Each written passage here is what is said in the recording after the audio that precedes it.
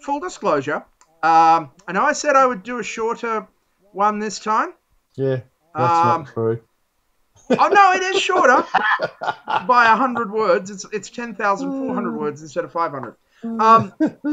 Did we have any questions? So far we've covered Ephesus, Smyrna, Pergamum, and Thyatira. Now yeah. we've gone through where we saw the start of Ephesus, where Ephesus was the capital city. We moved into Smyrna, where we saw that they were starting to evolve and develop, and then we had Jezebel in Pergamum, and we moved into the long slog of Thyatira. Was there anything we needed to go back over with those? Was there anything we needed to recover or re-examine at all? The only thing when I was reading through it, I went to that site you gave us, that Xerxes information. Were they sure that was Xerxes that wrote all that, or was that? It's Xerxes claiming to write it.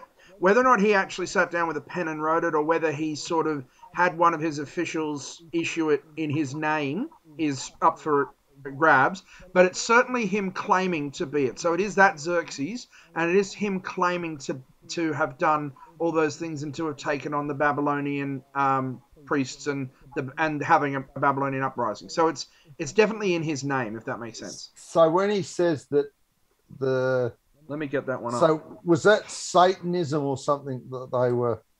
He's calling it demons, but that's probably the wrong word to use. So when he says that they are demons and that sort of thing, what he's referring to is groups that are outside of his church. So let me just demon. Because when he calls, what was his god? Asmarunda. Hasmarunda. There it is. Hasmarunda. Yep. So as he firstly says, because well, I thought I read that he said that Hasmarunda is the only God, the one that made man and everything. So is that just another name for God, or no? That's a name for his god. He was a pagan. He wasn't a follower of Jew. It's still a pagan. Idol. Yeah. So this is Xerxes with his god, his Persian god, fighting against these Babylonian demons, and he's claiming that his god, Ahasmarunda, is the top god. He's not claiming the Jewish god or our god. He's claiming that their god was the top god. See, that's what I was under the impression they had multiple gods. They did, but they had a primacy. They had an organization to them. So while they did have 48, I think it was 49 gods in their hierarchy, for them, Ahasmarunda was one of the senior ones. Fair enough. In the same way, when you come to Greece, you have Zeus as the senior god.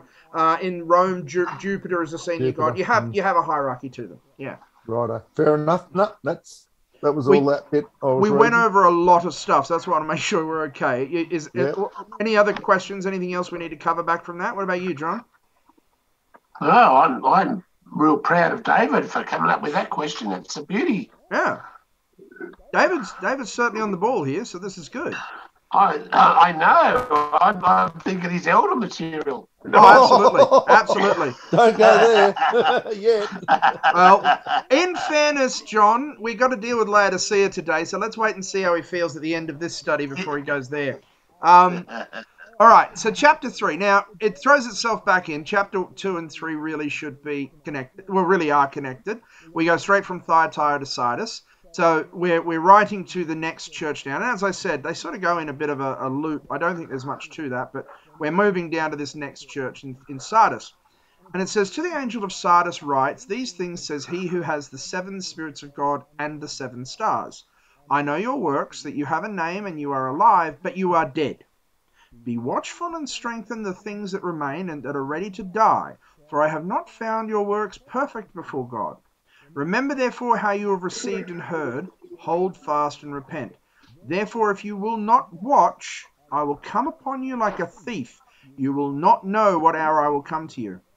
You have a few names even in Sardis that have not defiled their garments, and they will walk with me in white, for they are worthy.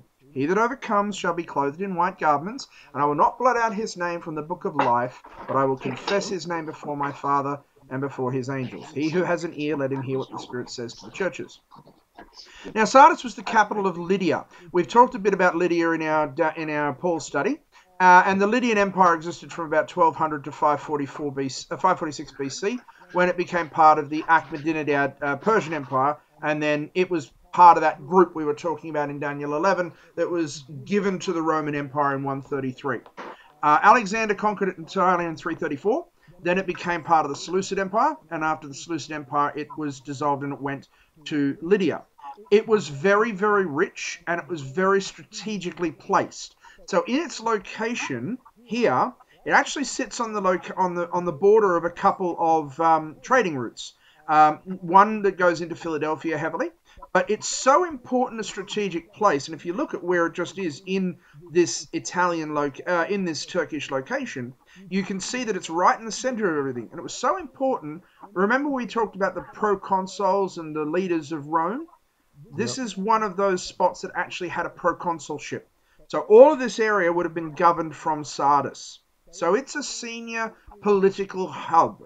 It's where everybody comes for politics.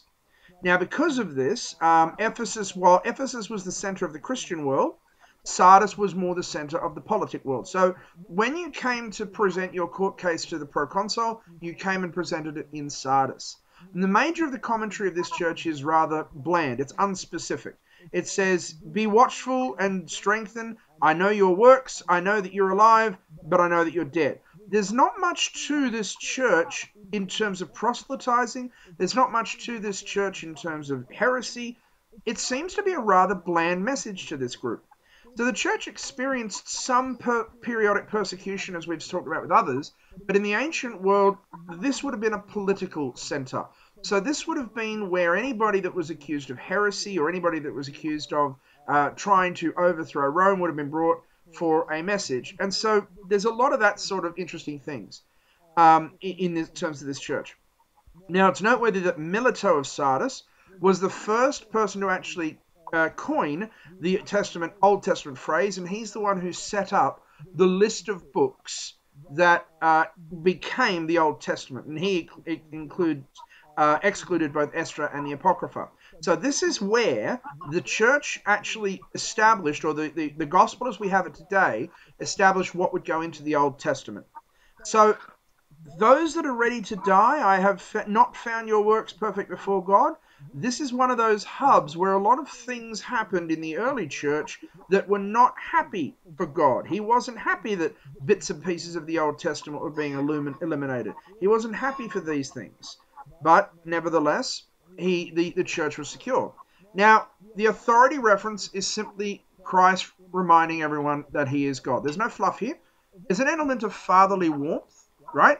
I am the one who holds the seven spirits of God and the seven stars, right? He's giving an element of fatherly warmth here, but there's not a lot of fluff in this sort of term.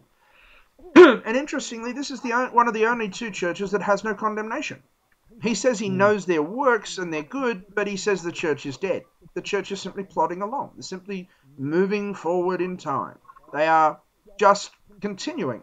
But those works are not perfect. The warning is for those who've devoted themselves to Jesus to remain on guard and be vigilant, because they can partake in the future rewards.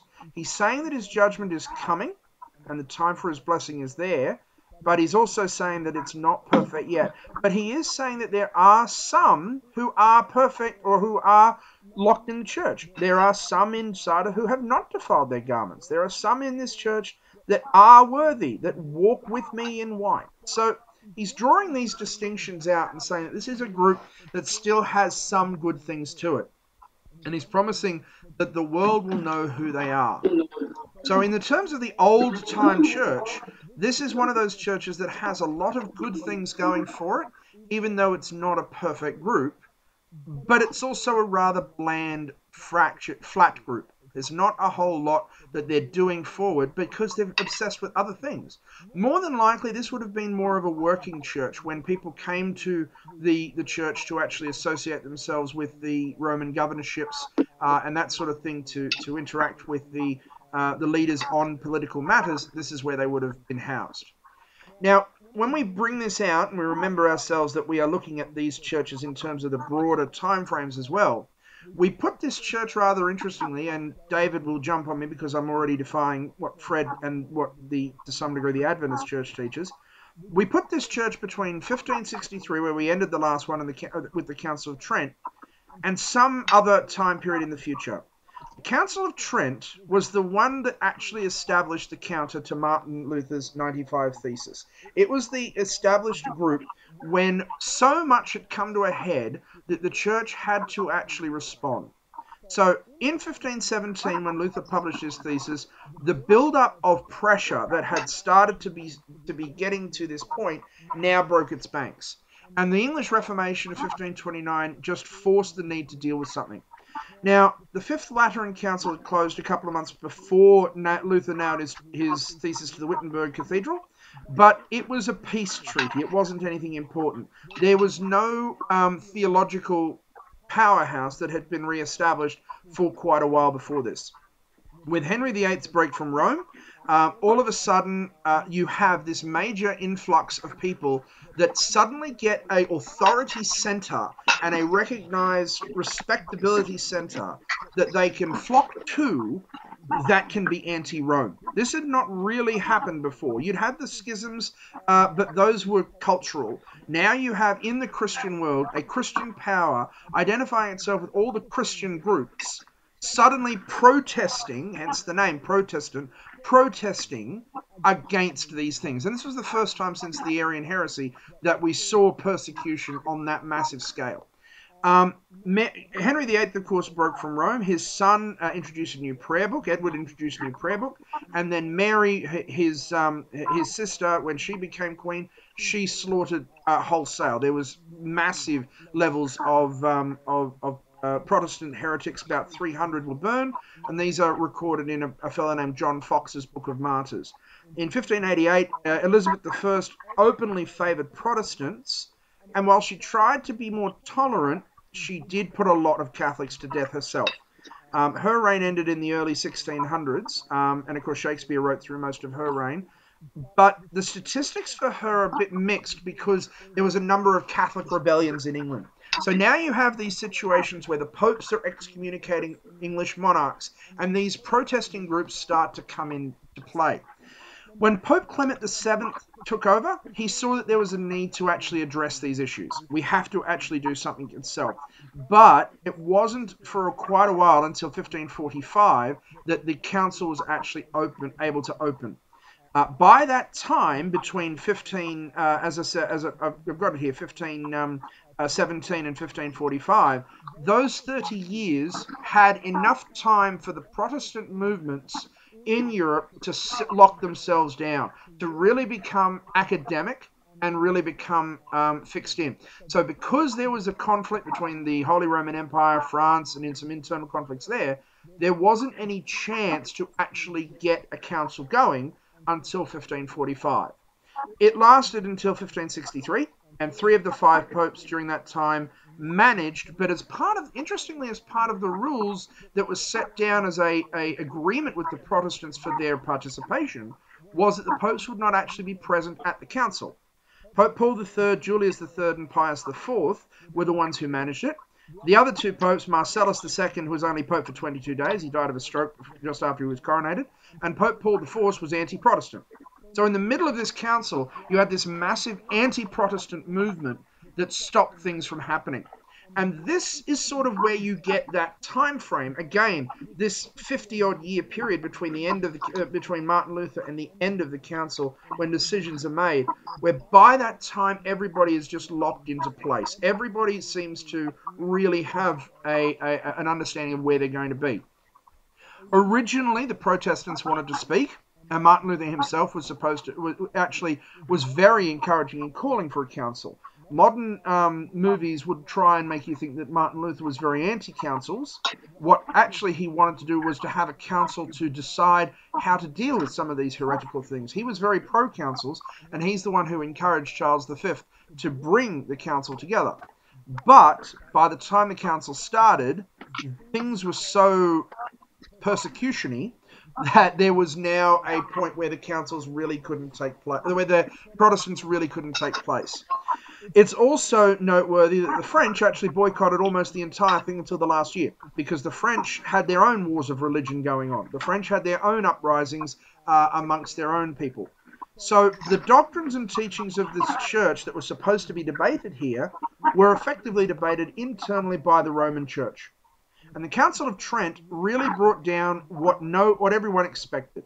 This conclusion that the Roman Church had always been right, and it secured and locked into place a lot of its teachings.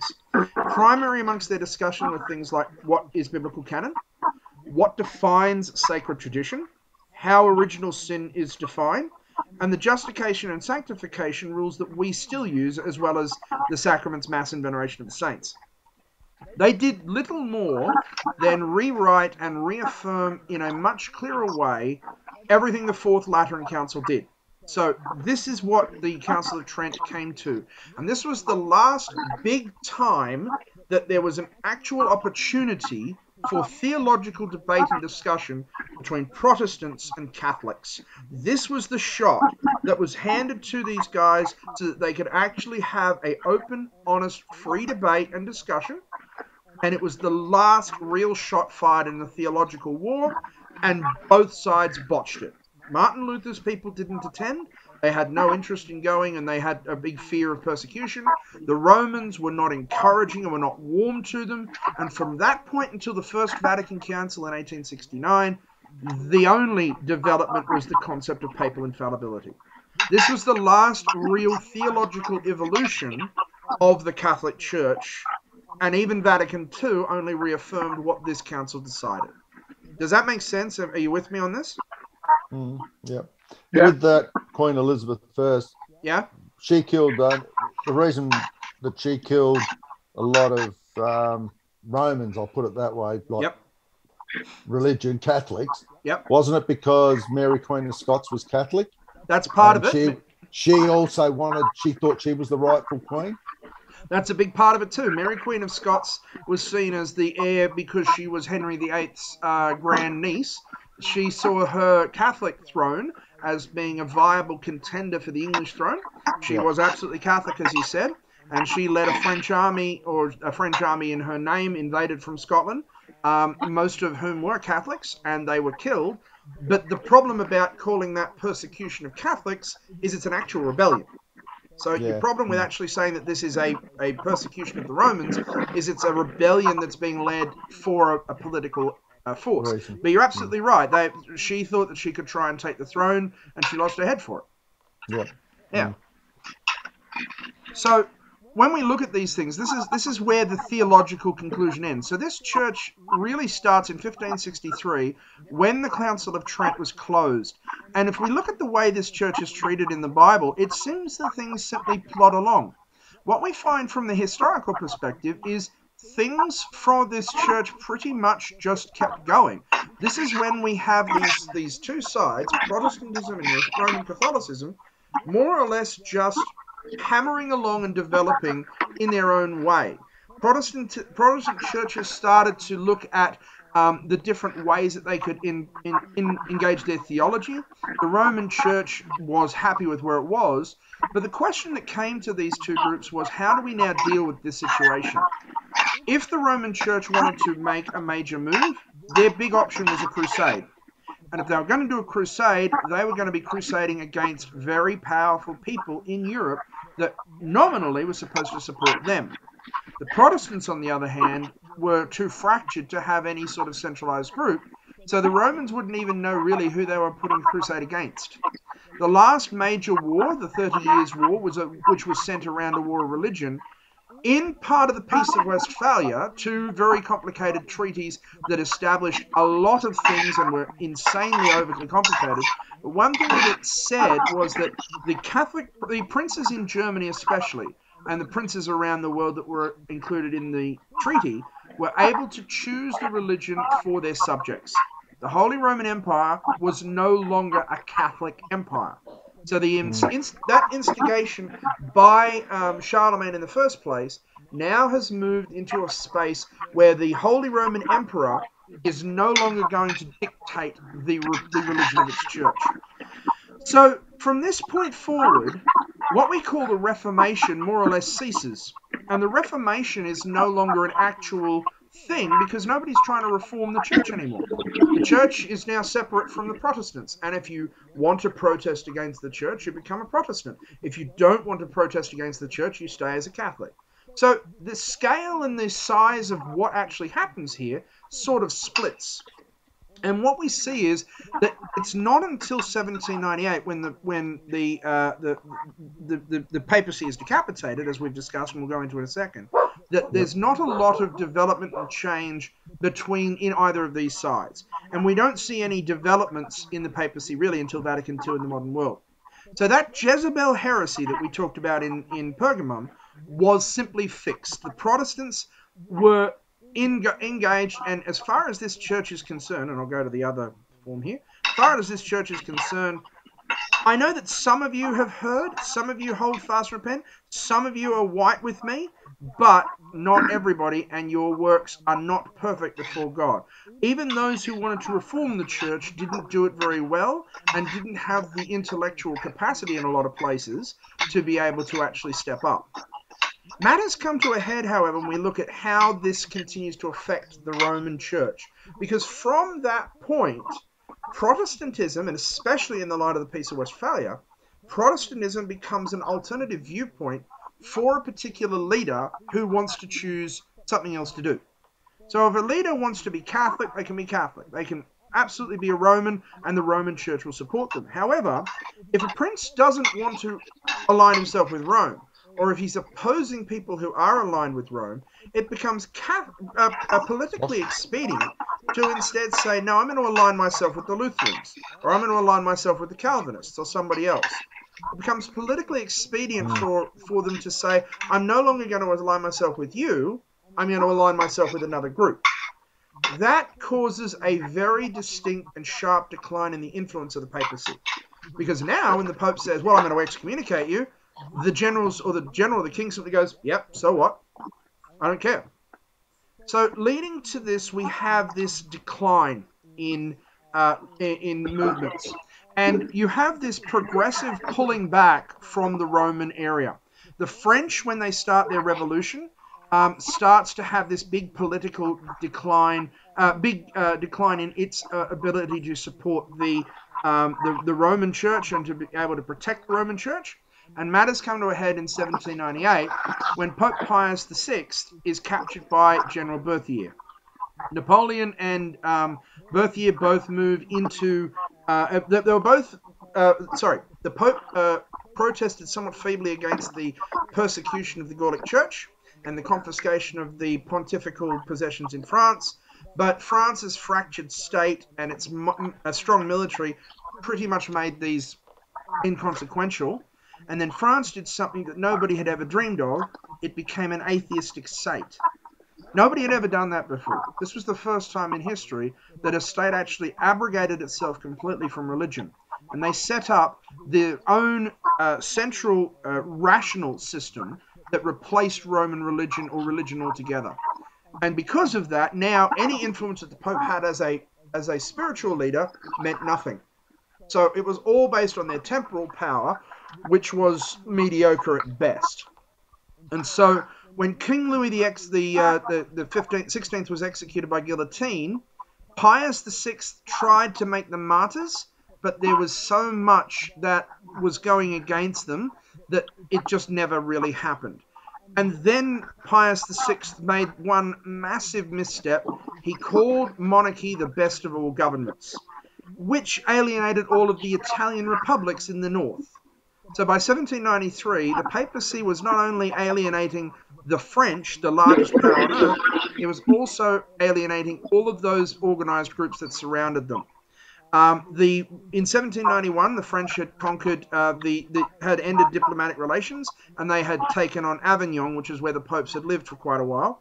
And in 1796, under the command of Napoleon Bonaparte, the French invaded and occupied the north of Italy. And Pius had a peace treaty, but it only lasted for a little while until Berthier marched into Rome on the 10th of February 1798. At that moment, supposedly in the presence of Pius, he declared the Roman Republic, and he was escorted from the Vatican to Siena, and then to Cortesa near Florence. and his journey was supposedly extremely harsh.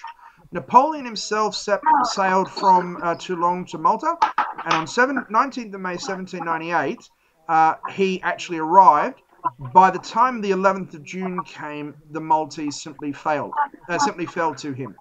And the deadly wound we discussed in Daniel was finally inflicted on this date, the 11th of June 1798, when the Pope was in chains and being transported to the north of Italy, when the formal force that had any military value to the papacy was simply shattered, and when the influence of the papacy was non-existent. No church, no group on the face of the planet would come to his aid, because he had alienated everybody that could, and everybody that wouldn't was going to fight France because they were monarchies fighting another group. So this is the moment when this church and this organized papal group really ends. This is when Jesus says, I will come upon you like a thief. You will not know what hour I come. He's being quite literal here. He's meaning this in a very literal sense, that you're not going to know just how quickly these things are going to move. And as you look at back through history, the movements on the Roman Church were incredibly swift from the French perspective. It was not unreasonable, but it was an incredibly swift move. And in that short space of 150 years, the papacy went from central to the world to absolutely and utterly destroyed. So this is where this church really ends. And at the end of this church, we have some interesting changes that have to come in when we talk about the Church of Philadelphia. I'll jump back. Any questions on that group from leading up to that point? So, James, you mentioned that this is, at least the timing that you've attached to this church is different to what Fred would have said. Yep. So how does his view, what does he say? He puts it to 1792, when there is a rather important Anglican priest preaching certain sermons in England. Those sermons are against the papacy, and they lead to these events, but I don't think that they are really dramatic enough or important enough for it to be the overall conclusion. Because this is the end of the church and not a simple minor development in Protestant theology, I think that this fits a lot better to the way that the churches mix in, especially with what we look at in the next church and how the next church addresses itself. And does the Adventist scholarship go along with Fred? The Adventist scholarship sort of jumps between the two of them. I mean, so we're only talking 7 or 8 years. Yeah, we're not talking a long time, no. No. In one space, you're talking about a spiritual church. In the other space, you're talking about a political church. That's the difference. Okay. There's no spiritual destruction here. The French that moved in, they spiritually, by this time, by 1798, they were starting to discuss emancipating the Catholics. So the spiritual destruction had already happened and had come back, whereas the physical destruction was clear. And this also matches better with the remainder of the prophecies we study, such as Daniel 8 and Daniel 11. So I think that this matches better with the time frames that are set up in other parts of the Bible. So this ties in with the end of the 1260 days, doesn't it? Yep. Yeah. Okay, thank you. Are we good? Can we move on? Yep. As far as I'm concerned, yep. Cool. And this is why I'm saying this, because we've got to look at this next church. To the angel of the church in Philadelphia write, these things say, and this is really unusual, he who is holy, he who is true, he who has the keys of David, he who opens and no one shuts, and shuts and no one opens. I know your works. See, I have set before you an open door. No one can shut it, for you have a little strength. You've kept my word, have not denied my name. Indeed, I will make those of the synagogue of Satan who say they are Jews and are not, but lie. Indeed, I will make them come and worship before your feet, and to know that I have loved you. Because you have kept my commandment to preserve, I will keep you from the hour of trial which will come before the whole world to test those who dwell on the earth. I am coming quickly. Hold fast to what you have, that no one may take your crown. He who overcomes, I will make a pillar in the temple of my God. He shall go out no more.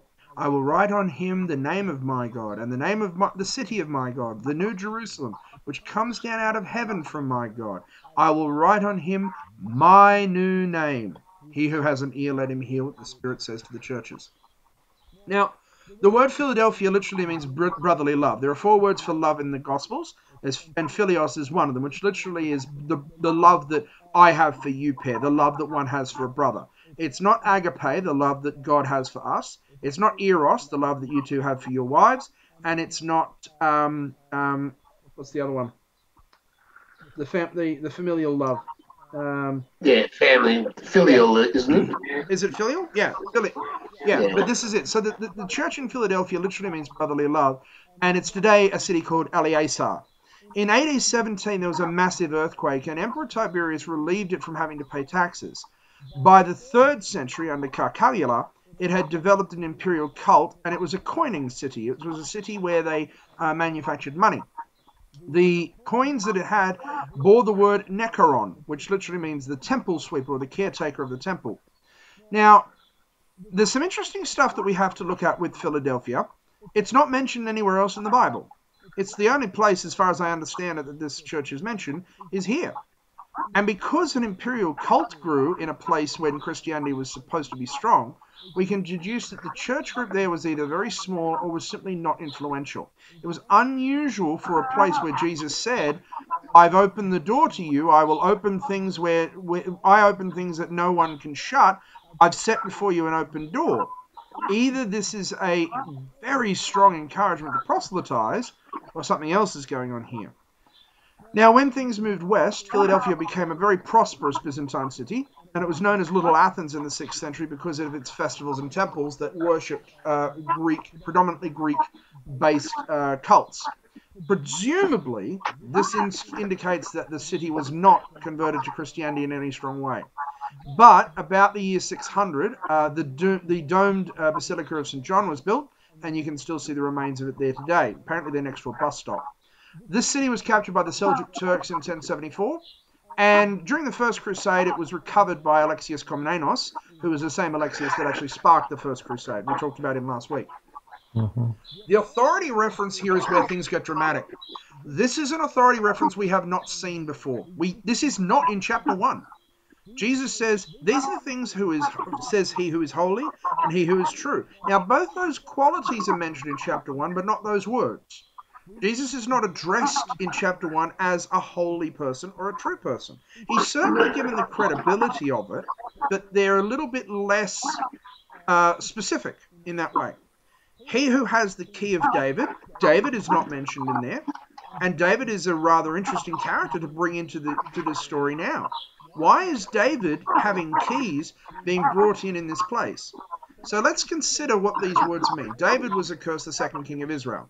He took his rise from the fallen king when Saul was abandoned by God, and he became the darling of Israel. Even today, we talk about the Star of David being the Israeli symbol.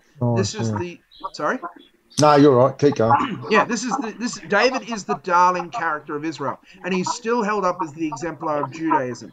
He conquered Jerusalem. Jerusalem was his city. It was the city of David. And this is where this reference to keys is most likely. It's most likely that it's a reference to him holding the keys to access that new Jerusalem, to get access to the new city that is being set up. But of course, Jesus is a descendant of David. So to have the key of David also indicates Jesus' royalty. Jesus holds noble power. He can ennoble anybody he chooses, and he can make people who are noble low because he has access to the king. So his nobility is also tied up with this key of David concept. He opens and no one shuts, and shuts and no one opens. That is such a curious phrase. What are we opening here? Is Jesus giving open opportunity for these people to proselytize to the groups? Is this the opportunity? This is an authority and a credit that that's broader than Jesus is given in other places. He's saying that when he opens an opportunity to someone, he's the one that is opening it. And also when it goes away, he's the one who's stopping it. When we add in the keys of David, as I said, this is most likely using those keys to open and close the gates to heaven. Jesus is also the exemplar of Israel, so we need to consider that this is also membership of the Israelitish group, but it's also this New Jerusalem. However, owing to their G's, Jesus also rewards and punishes those. So not only can he open the opportunity, but he also has the open opportunity for people to excel and better themselves, to change their lives and change the way they're doing things. This is one of those churches that is full of opportunities. And clearly, as we look at this, it has many challenges too. Right? But those challenges, for each of those challenges that it has, this is an opportunity too. You've got an imperial cult where everybody is worshipping the emperor. Great. Turn it to a Christian leader.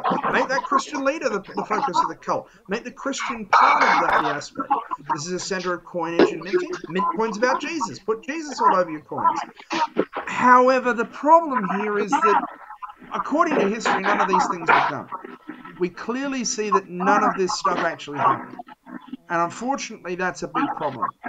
However, it's noteworthy that this is one of only 2 churches that has no reproof.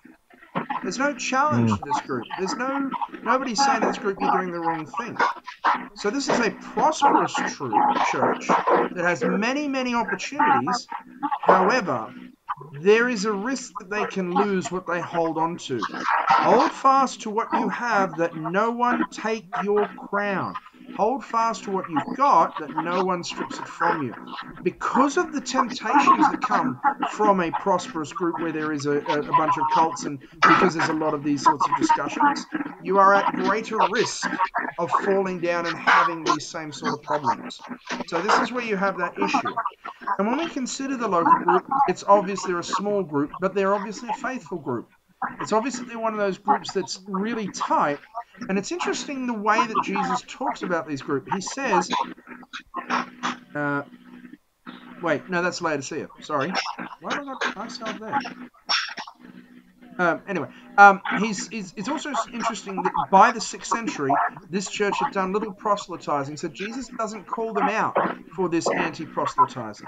It seems that we can see that this is how quickly one of those churches can simply fall back into their Roman ways. This is one of those churches that could be very quick to slip back. But even though they're doing fantastic work, this is one of those churches that has that higher risk of simply slipping back into that synagogue of Satan, where his strength is no more, where his name is no longer, is actually denied.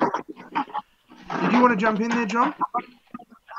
No, it's okay. Marilyn was just saying something in the background. Okay, cool. Now, the blessing is also a tremendously strong one, and it's, again, a really unusual one.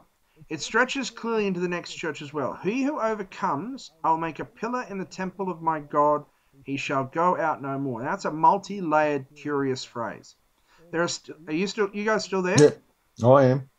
Oh, I think John just muted his mic. That's okay. Yeah, no, I'm here. Just in case Marilyn said anything else, I didn't want to corrupt you. That's all right, no problem. It takes a lot to corrupt me. I will make him a pillar in the temple of my God. What a curious phrase that is. Firstly, Jesus is calling this his temple and his God. He's talking about being himself as high priest. He's the one who's administering the temple. How else can he make the pillar?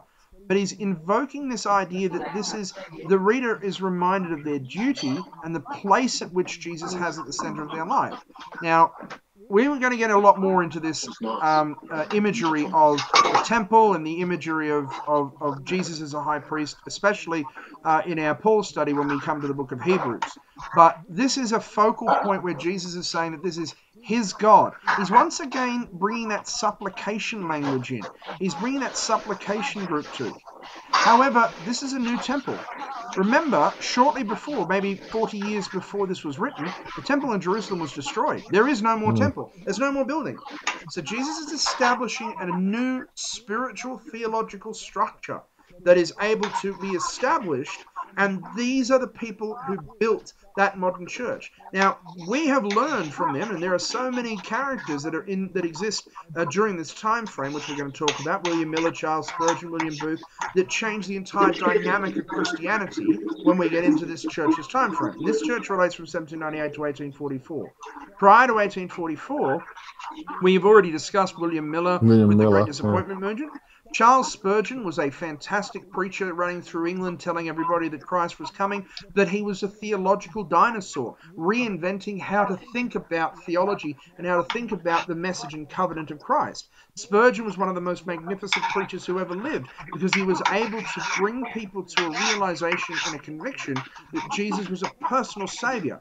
While William Booth did none of that, he set up the Salvation Army. He created the establishment where you didn't need to think about theology. You simply need to worship. You simply need to work for Christ. You allowed yourself, if you're not a theological dinosaur, don't worry about it. Jesus can still do good for you. And it's more important as well when he says, he shall go out no more. These are the people who will spend the eternity in the presence of God, but they are already living like that. They're already part of that. He's stipulating these are those individuals that have no fear of eternity. They are not afraid of temporal punishment. They are secured. And I will write on him the name of my God, the name of the city of my God, the New Jerusalem, which comes out of heaven from my God, and I'll write on him my new name. We've seen this sort of language before already, but it ends with this common promise of salvation, but not just to replace the individual as being a human, but also bringing in this future tense of one who will save everybody in the future. He's saying that I will be given a new name. Jesus himself is saying he will be given a new name because the title of Jesus will have to change after the second coming. After the second coming, Jesus is no longer Savior. He is the Savior. He no longer is the Savior in the future sense. He is now the one who has saved. He is and then we become the part of that saved group. So this is the promise that's indicated here. And these new keys of David are keys to be able to get that sort of group. Now, the question when we talk about time periods, when we talk about the modern church, in reality, 1798 is a really, really good spot because we can clearly see from the destruction of Rome and the conquest of the Pope that an open door is there. There's no longer anything restricting the Protestant movement from expanding and blowing up over the whole world. And what's more, the destruction of the papacy in this moment doesn't end there. Things get worse for the Roman Church, if you can believe it. In 1798, the papacy was wiped out. But the decapitation of the Papal States left the Pope homeless and penniless. The French troops raided the whole of the papacy. They stole all but one of the papal tiaras.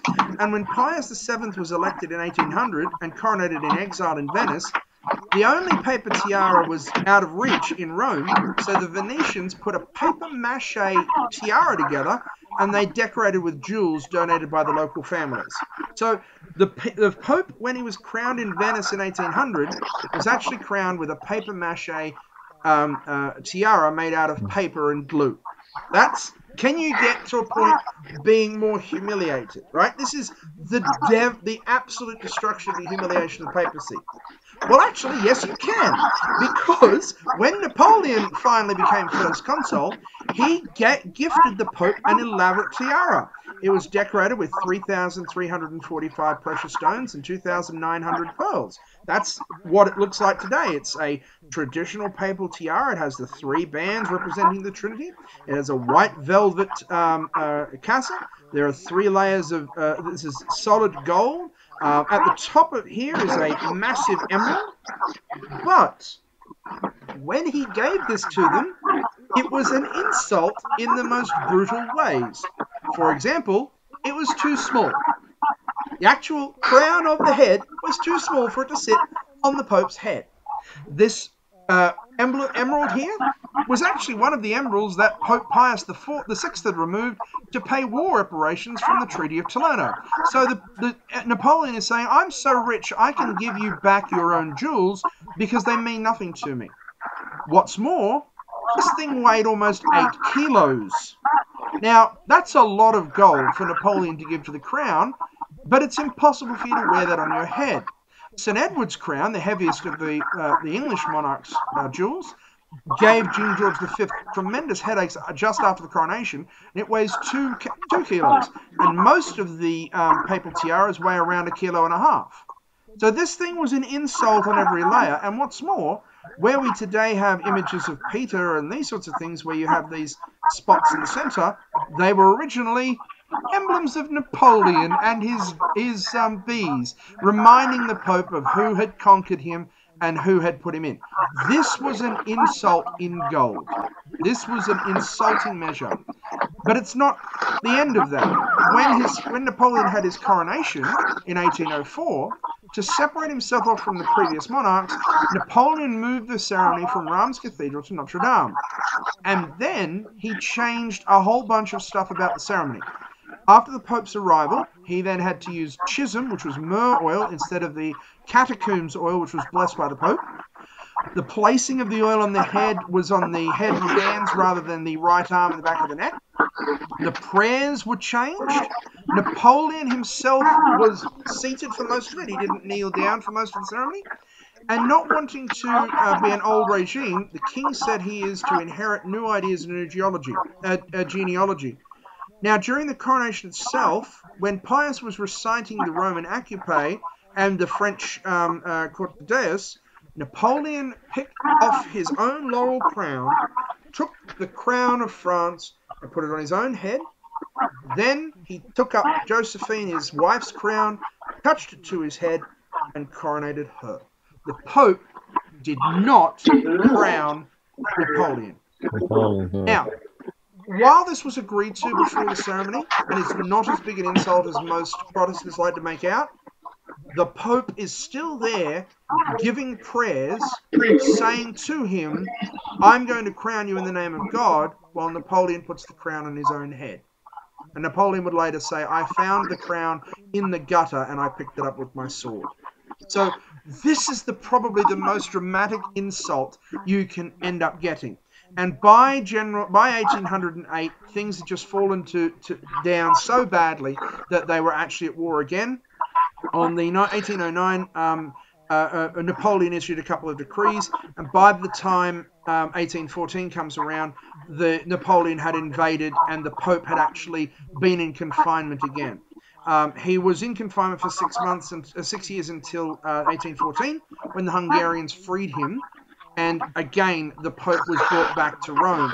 But in a final remark on the situation, the Pope wrote a letter to the British, the head of the Protestant group, saying he is no longer a danger to anybody, and we would not wish him to become a cause for remorse. So these cutting lines that come between this are just so dramatic, and the Papal States don't recover from this decapitation in 1798.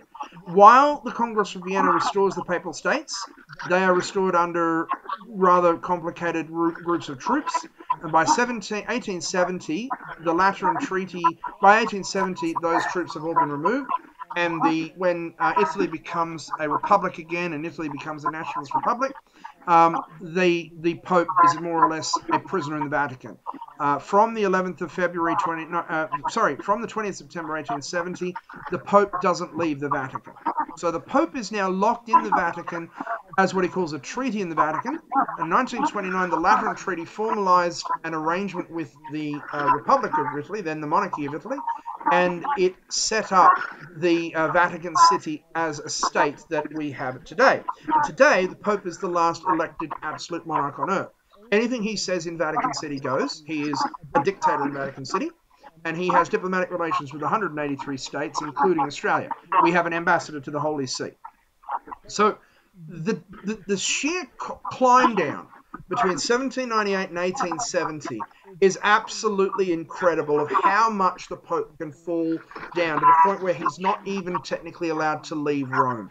So the connection here between this open door that no one can shut is absolutely clear that this is God's law resurrecting itself. This is God saying to these people, you're able to go out and do things now. The Protestant Reformation can start. Go nuts, have fun, spread, get everybody out there, right? Jesus congratulates those who have kept the command to preserve, and all of the laws, including the Sabbath-keeping laws, are able to be opened up. He turns and says the promise, he will keep you from the hour of trial which shall come in the whole world. Jesus opens this door, and this is where we have that link to Daniel 7, 9, and 11, which establishes these time frames for the Roman Church to take back seats in affairs. The papal destruction that was inflicted by France is really one of those key things where we see that synagogue of Satan, and those who say they are Jews but lie end up coming and worshipping before your feet. The papacy finally had to actually step in and supplicate itself to both the atheistic power of France and the more or less Protestant independentist power of Italy. Right, the power of Italy that was certainly not set up in any sort of religious group.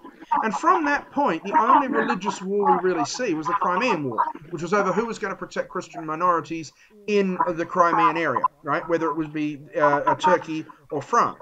And that's the last of these wars. Now, religious language was used in almost all of the last wars, the Franco-Prussian War, the World War I, World War II, the Cold War, the German Wars of Unification, American Civil War. They're all presented as holy crusades, as holy matters on both sides, but there was no theological backing. There was no theological connection to them.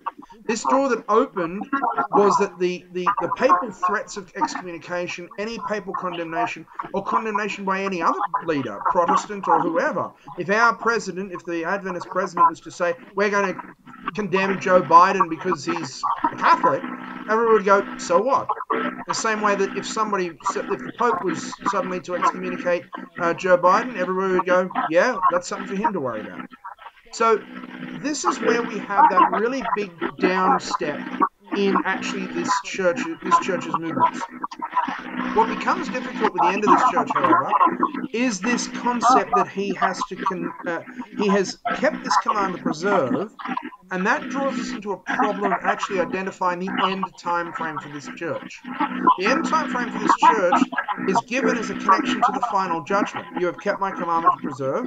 I will keep you from the hour of trial, which will come upon the whole world. So this indicates that the movement established at this point is the way things are going to be more or less until the judgment time. And the people living through this time are loyal to Jesus theologically, and they are as established as those in the last days. So this end period we have here, and I put it down to 1844, becomes a problem. Now, I'm going to hold off on explaining why I use 1844 for a moment. It is still what Fred and the Adventist Church use, but we'll go in, if it's okay with you, if there's any questions on that connection there, we'll go into the Church of Laodicea before we go to the end period for this church. But as you see, the open door is there for this church because of the downfall of the papacy, and because of that movement into that group.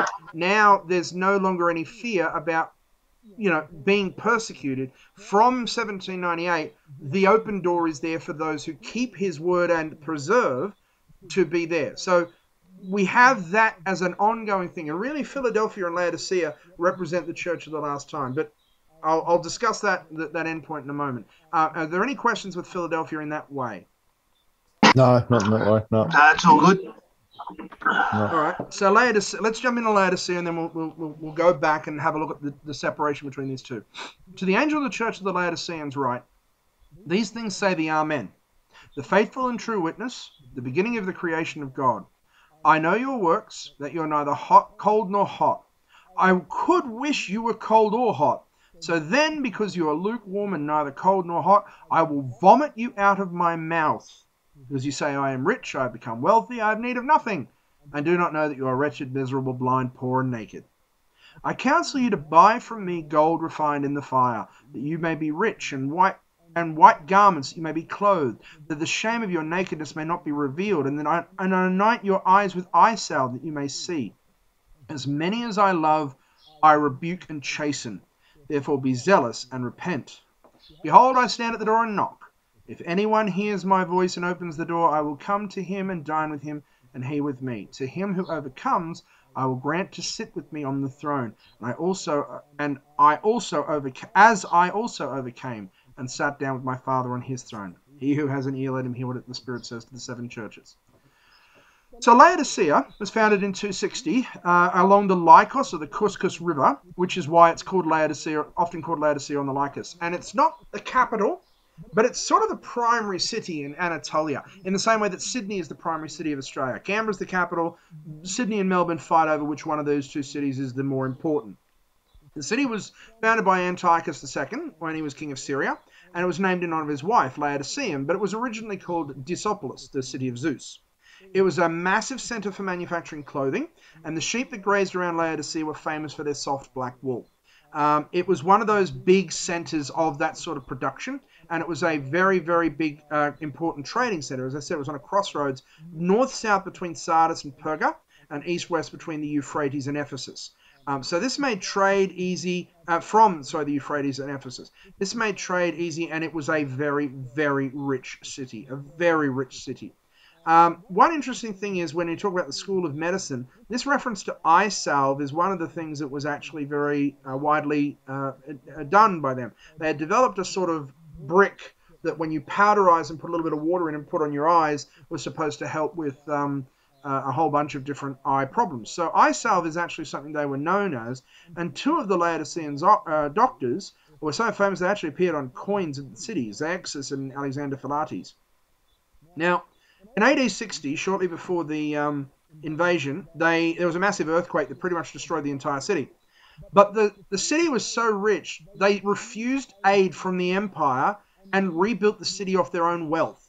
Tacitus said one of the most famous cities of Asia, Laodicea, was in the same year overthrown by an earthquake and without relief from us, recovered by its own resources. So we're talking about a fantastically wealthy city.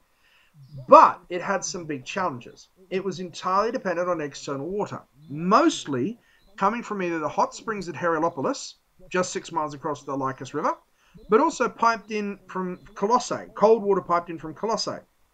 Now, we're studying Colossians at the moment, and we're going to see in chapter 6 where references to Laodicea are brought in. But this mixture of hot and cold springs meant that the lukewarmness of the water made it putrid.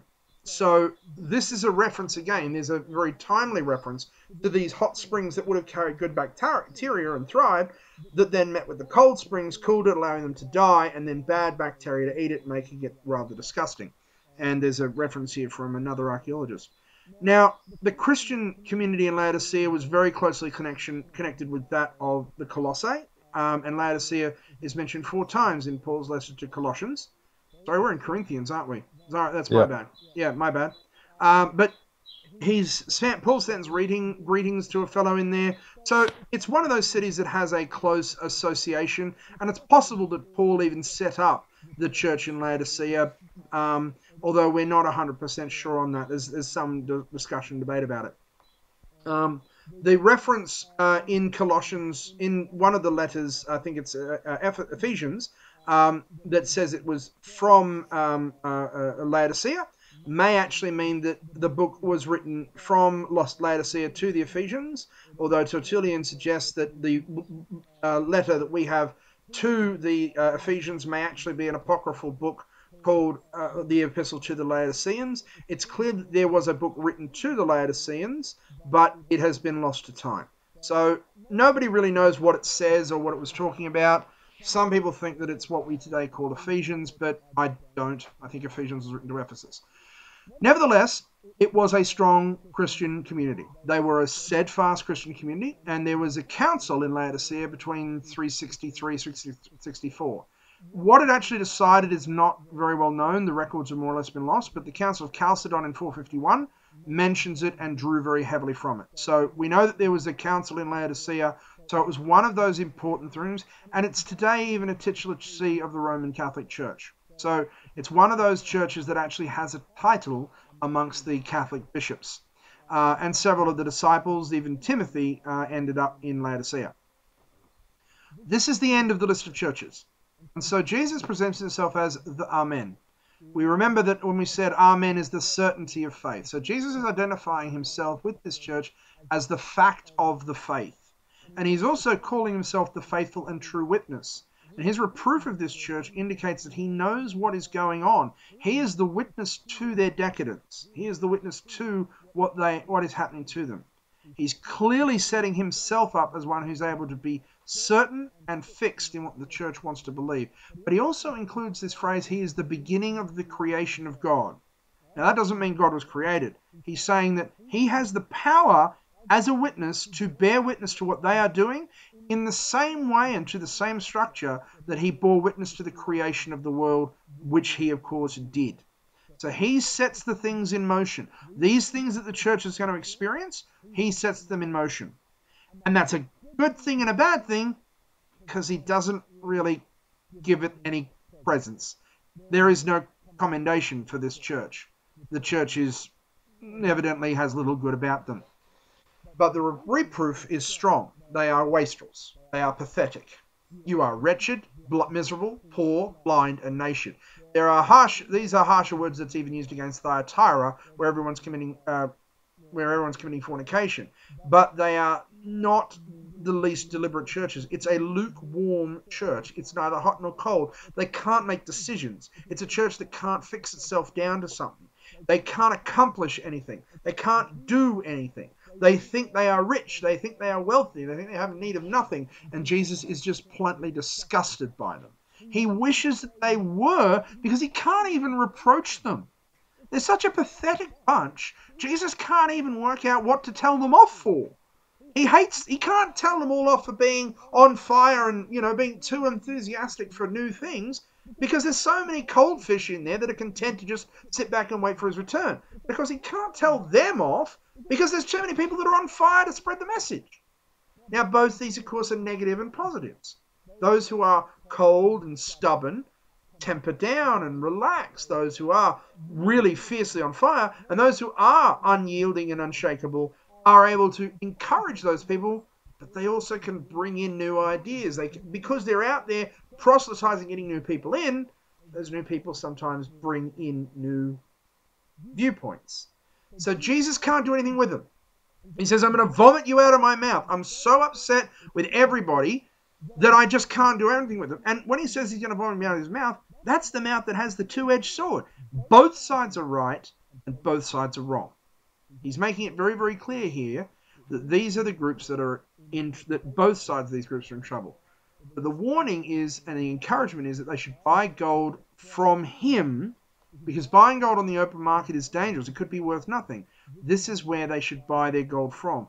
Buy gold from me, tried in the fire. Get your wisdom from me. Get your understanding from me. Get your profit from me. The word gold in the old Greek is not necessarily physical hold in your hand gold.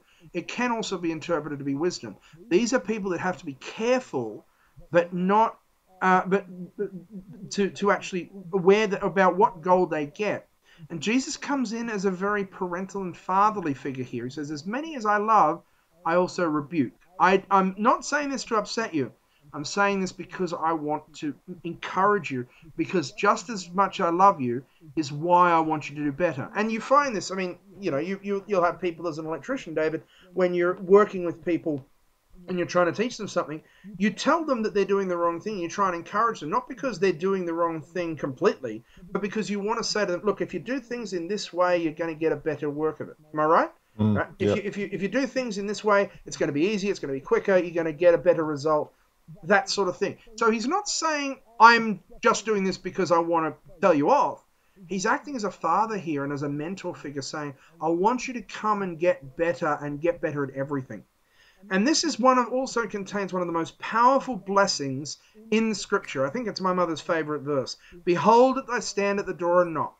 If anyone hears my voice and opens the door, I will come in to dine with him and he with me. This is the ever-present promise of salvation. But at this time, It's a deliberate act. There's a deliberate chosen act that it has to be done here. He is standing there going, "Can I come in, please? Hello?" You have to make the choice to actually open that door. And for a church that is so lukewarm, with so many different choices, he's saying some of you are just there because you want to be there with other people. You're not there letting me in. The way that this has often been interpreted, the way that this has often been connected, is actually interesting. And this is a picture that's sitting in St. Paul's Cathedral by William Hunt. This is the most famous way of depicting this, where Jesus is presented as a crown, as a king arriving at night. And this door is almost always presented as having no handle. You have to open it from the inside. Jesus can't open it even if he wants to. In this particular case, in this particular example, there are reeds also growing in front of it, indicating this person has been outside for a while, but also indicating that Jesus has been there for a while. He's saying, I will stand at that door and knock as long as you keep that door closed. I've opened doors before for you to come into. All I'm asking you now is for you to do the same thing for me. So this group that we have here is a very blessed group. It's a profoundly blessed group, but it's also a profoundly self-destructive group. They are hot and cold. They are internally squabbling. They have so many of these sorts of problems. And this is where we find that the church today makes a lot of sense about that. We often use this as a self-derogatory phrase to refer to our church, because we in our church are very internally conflicted. But this really applies to the broad church across the world today. From 1844, this church, the churches around the world have more or less had all these sorts of groups. There are Assemblies of God and there are Baptists that go out and they spread the word to the whole world as much as they possibly can, but have limited theology, limited understanding of Revelation, limited understanding of this stuff. There are those of us, like in the Adventist church, who have solid information about this, but don't go out and proselytize, who don't feel it comfortable to go and talk to our friends. Since World War I, the place of God has really taken a massive step back in society in general, because people can't have gone through that experience and still believe in a God. And I fully understand where they're coming from there. It's a very, very different approach as to where before everything you did had a God focus, to now have a much more self focus. And the phrase God moves in mysterious ways simply becomes the catch-all phrase for anything you don't understand. Now, our church is not immune to this. We have many Sabbath to Sabbath Christians that attend as a mark of status rather than as a mark of faith. We have many of our ministers who like to get up there and pump themselves up, who preach good words but don't understand what they mean. And then there are some who just like to go out and do things the right way and instead get hurt for it. Those of us who actually study the Gospels, and anyone who preaches the Gospel, are at a very, very risk of being proved human.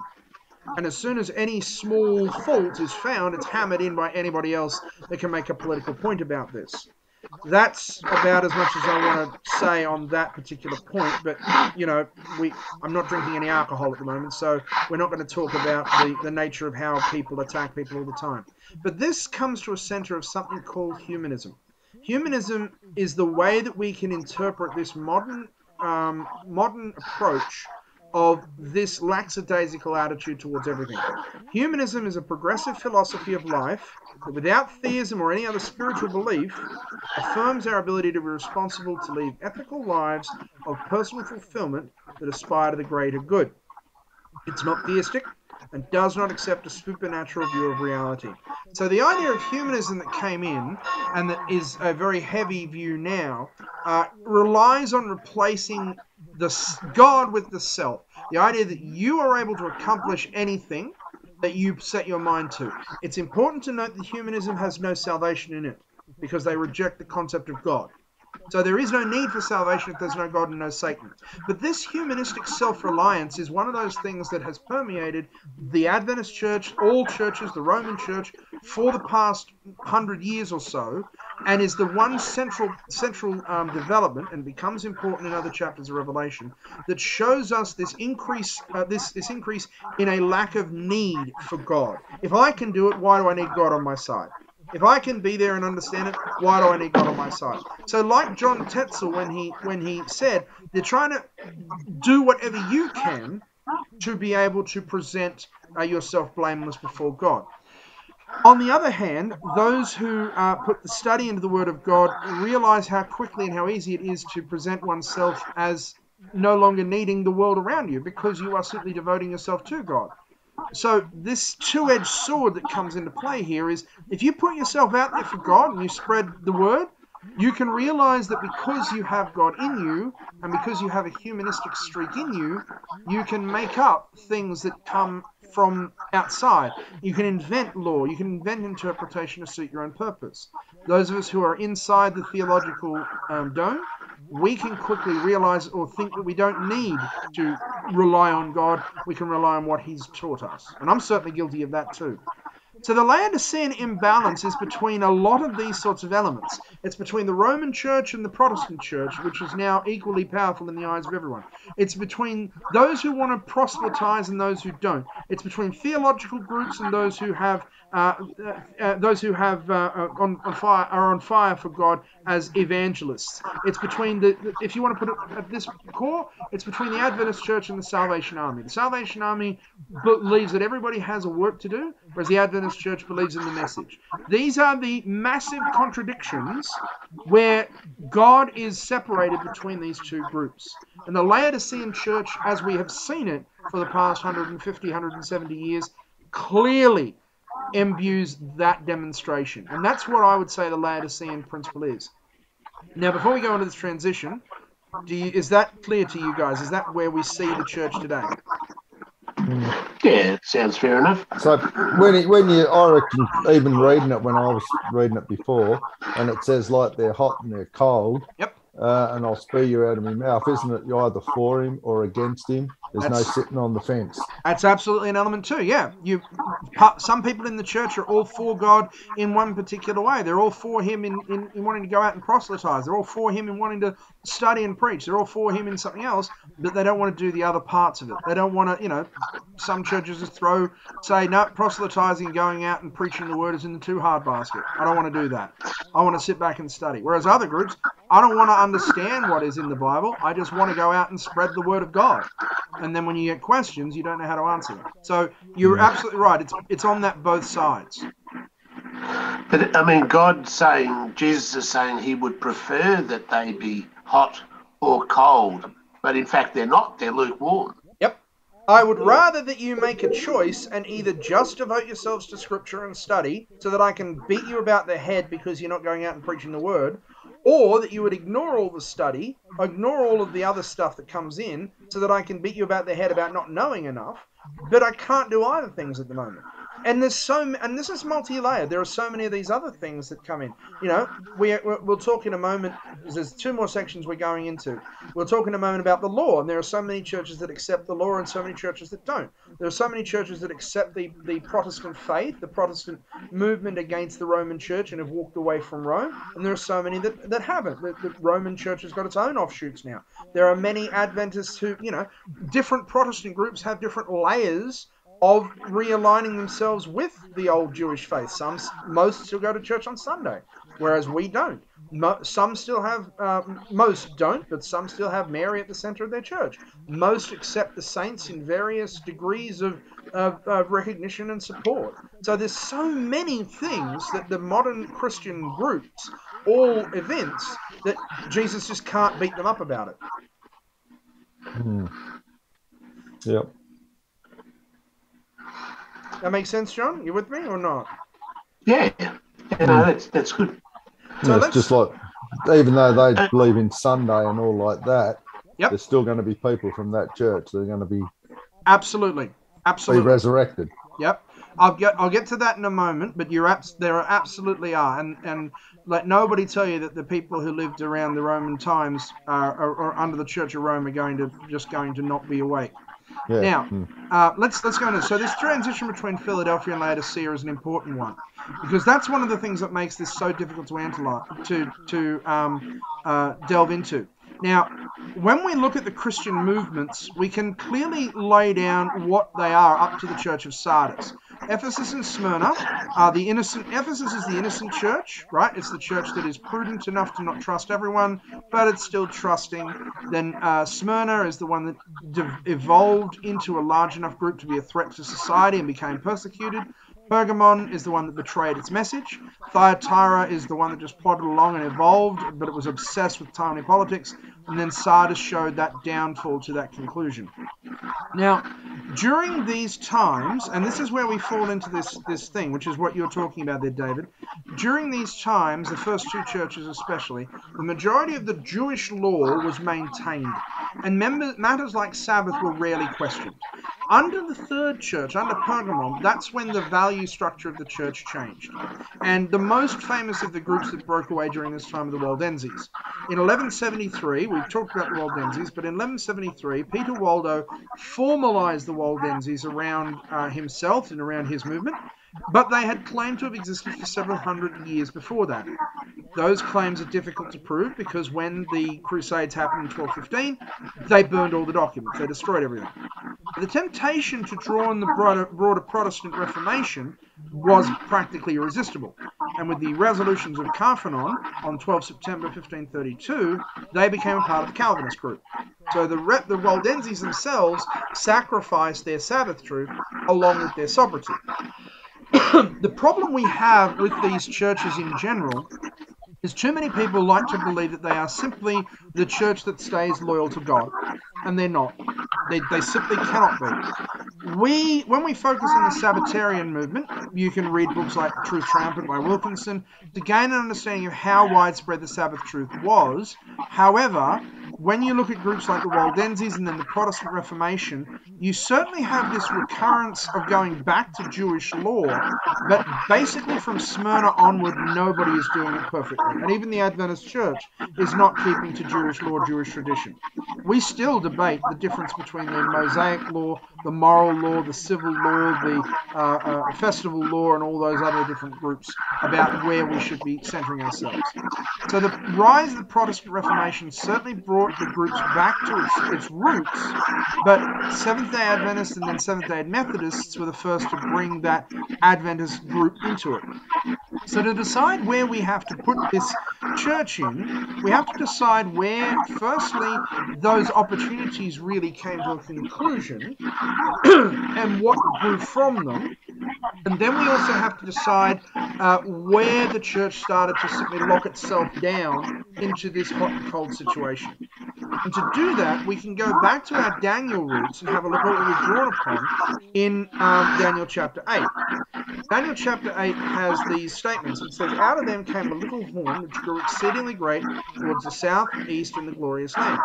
It grew out up to the hosts of heaven and cast down some of the hosts and some of the stars to the ground. He, the little horn, exalted himself as the high prince of the host, and by him the daily sacrifices were taken away. The place of his sanctuary was cast down." Now, we've already identified this as the Roman Church, and we know that this is the Roman group. And because of his transgression, an army was given over to the horn to oppose the daily sacrifices. He cast truth to the ground. He did all this and prospered. And a holy voice came and said, "How long will the vision be concerning the daily sacrifices and the transgression of desolation, the giving of both the sanctuary and the host to be trampled underfoot?" And he said to me, "For 2,300 days then shall the sanctuary be cleansed." When we go through these, and we've already been through these sorts of analysis, we say that the opposition of daily sacrifices in Rome was the introduction of priestly and saintly intercession. The truth was cast down as practically all Jewish law and custom was destroyed. The place of his sanctuary was cast down, where the veneration of Christ was replaced with the veneration of Mary. And the host, the Roman Church, had absolute domination of life over the entirety of the civilized world. However, what we see from 1798, when this prophecy is concluded, is the open opportunities to bring that Protestant Reformation, or bring that Protestant group, back to a more Jewish-centered or a Old Covenant way of looking at things. Protestants, for example, return Jesus as the only necessary intercessor. For the most part, some of the Lutherans still have intercession, or should I say priestly confession, but most of the Protestant churches now hold that Jesus was the only intercessor. Everybody is re-examining the way the Jewish law engages and interacts with the validity and its place in the culture. There's some mixed results about that. The Adventists, of course, bring the Sabbath in a big way, but everybody's re-examining things. The saints are generally seen as the worthy of respect, but they are not put in the central place of the sanctuary very rarely. And Mary, veneration of Mary, is almost completely unseen outside of Catholic Church and Catholic offshoots. And the free thought and steady reducing of the fear of persecution was culminated in 1798 when the papacy finally lost all of its power. So these are the Jewish laws that we can talk about, the Jewish customs that were related to this central group in Daniel chapter 8. It was all of these things, not just the physical locations that we discussed in a heavy way, but it was also the nature of what the sanctuary meant that was cast down by this Roman power. And as the church expanded and moved out, we were able to see that this group, the opportunity that opened was for the groups to return themselves progressively back to the Jewish ways of doing things. We like to paint the Reformation wholesale as being this big movement towards a new way of thinking. But really, it's a big movement back towards an old way of thinking. It's a movement back to what the original church was. It's a movement back to that sort of thing. The last of these laws to be destroyed by Rome, to be revived after it was destroyed by Rome, the one that seems almost the most ignored, and the one that has its place in the Ten Commandments is, of course, the Sabbath truth. Sabbath. Yeah, and this is something that's going to be very, very important as we move forward in the book of Revelation, which is why it's a central theme here. William Miller, of course, we talked about the Great Disappointment. One of the big things that came out of that and out of the Millerite movement was this revival of Saturday Sabbath thinking about the Jewish law. The Sabbath is, or at least can be seen to be, the final element of this sanctuary being resurrected.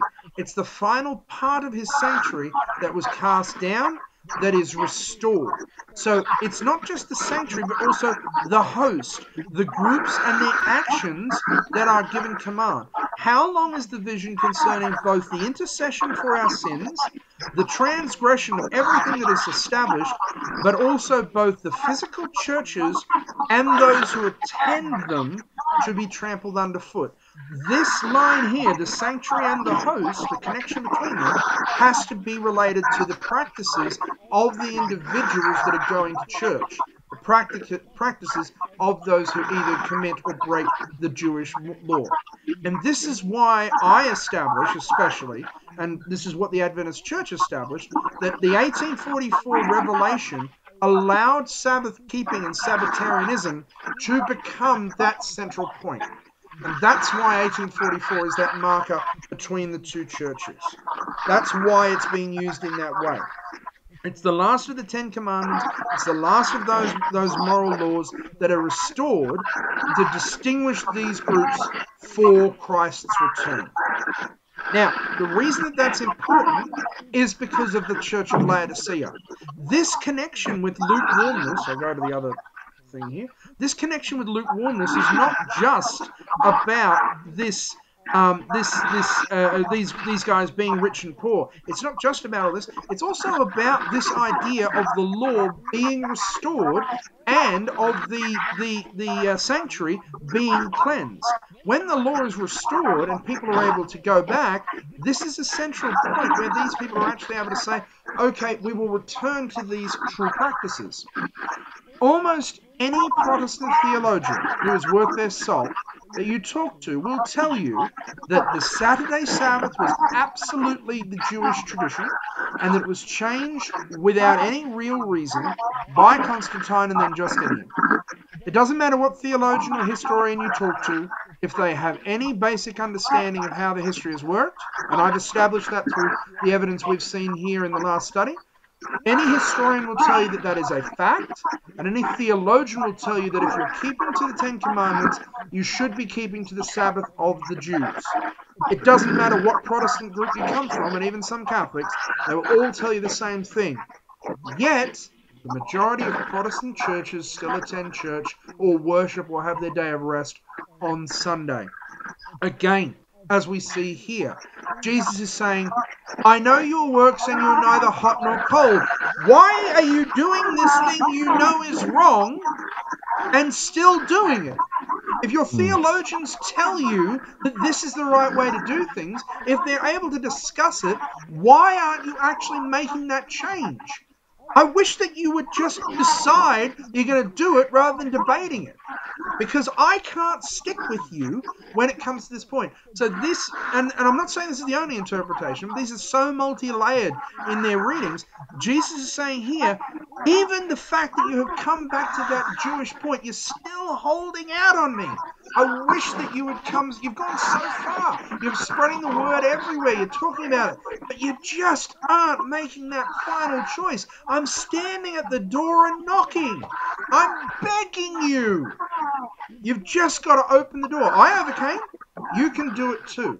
So the Sabbath truth is not the only truth of the Laodiceans, but it is that marker that separates those who truly follow all of God's law from those who don't.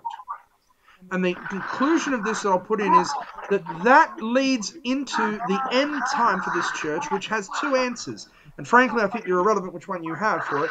One is the second coming, and one is what we call the close of probation, which is when the extension of salvation on earth is no longer available because Christ is on his way back.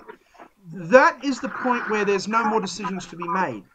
Which one of those you choose as this endpoint is irrelevant, because by that time, everybody who has made that choice, made the choice to open the door to him or not, is open to it. So that's when I put the end time of this church, and there's no point in having a church after the second coming, but it's that thing that goes into that group that is alive and remain at the end time. Does that make sense? And I know that's a lot there, and that's a really deep study, but is there any talk on that? Yeah, a lot of reading. John, I can feel your brain processing the idea of the Sabbath being heavily engaged in Laodicea when we don't preach that very often. But are you with me on that? I just love the depth. Hang on, mate. Can I give you a ring back? I'm just on a Zoom meeting. All right, mate. I'll give you a call back in a minute. Okay. Bye. We're almost done. Yeah, I mean, this identifies the need for the pure gospel message to me. I mean, we're seeing so many people that are wrong in so many directions that, you can't really necessarily even address them all. You just got to simply say, well, what is the pure message, that message that was back there in Ephesus? And to me, that's the remedy for the sickness that is portrayed here in these churches, in particular the last couple. So we just need to make sure we understand the gospel as it really is. Yeah, that's right. Now, by way of conclusion, I just want to draw one very, very clear thing out, which is something David hit on again before. You cannot use these churches to identify who is right and who is wrong at any one time. These churches do not identify the truth or the liars. They do not identify the good and the bad. They identify the experiences of the Christian movement throughout time. You can say that such and such lived at a time of the church of such and such. You can't point to a particular group and say they are the church of such and such. That's a misconception. That's something that's useless. We can say that our church exists like the Laodicean group, and we identify ourselves with the Laodicean experience, and that's a common connection. But it's just one of those things that we can't do. Now, the reason I say this is it's become an article of faith among the Adventists to put groups like the Waldenses in as the mark of their faith because of the Sabbatarian truth. I don't agree with that in any way, shape, or form. The Waldenses were trying to keep to the Sabbath truth, and were certainly trying to keep to the truth as defined by the Jewish law, and not fall into that Jezebel fornication. However, they had their own problems. And this is a movement, this is what defines the church as a whole. And this is where you get to that one conclusion, that phrase that Jesus reminded us in the previous chapter. I am he who searches the minds and hearts. I will give to each one of you according to your works. There are Catholics that were living in earlier times that had no experience of the concept of the Sabbath or anything else. And this book was written, these churches' letters were written so that people could take a step back and say, oh, maybe we're doing the wrong thing. But of course, people couldn't read, and then the churches were blocked away from doing things. And so when you went to church and you prayed to Mary for an intercession because you didn't know any better, Jesus isn't going to say, oh, you were praying to Mary and therefore you're wrong. Jesus is going to say, were you trying to stay faithful to what I wanted to teach you? If that's the best you had, then that's the best you had. So this is where we have to be very careful, and we've done too much judgment of those earlier churches, that the Bible, while it teaches that these things were wrong, the people had no access to that. And Jesus is the ultimate judge. He who hears the message of the churches, let him hear and remember. Now, you know how you say, like, in the end times, you don't know, like, some people will be like, I'll say me, studying. I study it, but I don't preach it to anyone. So therefore, you're not one, but you're the other. But how can you preach it if you don't really know it? It's not about that. What I mean is, you don't. It's not about whether or not you simply preach it or simply study it or simply do one thing or the other. It's about where your attitude is towards it. Why are you doing the question that comes to you, David, is why are you doing these studies? Why are you letting me waffle on to you for an hour and a half today, just boring you silly about things that happened 1,000 years ago? Are you doing it because you want to get closer to God? Are you doing it because you want to get closer to his message? Are you doing it because you feel that this is something you can do? And then what will you do with that? What will be your experience with that? I'm not asking you to answer these questions, obviously. But you have to think about this and say, am I spending my time when these opportunities arise? Am I actually putting myself out there, running the risk of saying, yes, I am a Christian. Yes, I believe in this stuff. And I'm exposing myself to possible ridicule and possible damnation from my colleagues and friends, but still I'm sticking closely to what God's word is. It's not the distinction is between those who are just devoting themselves to study or just devoting themselves to evangelism. And Jesus says it himself. He says there are still those who have white garments. It says it here. I still have... there are still a few names even in Sardis who have not defiled their garments. There are still people around that are doing the right thing, and Jesus is simply saying, I'm standing at the door and knock.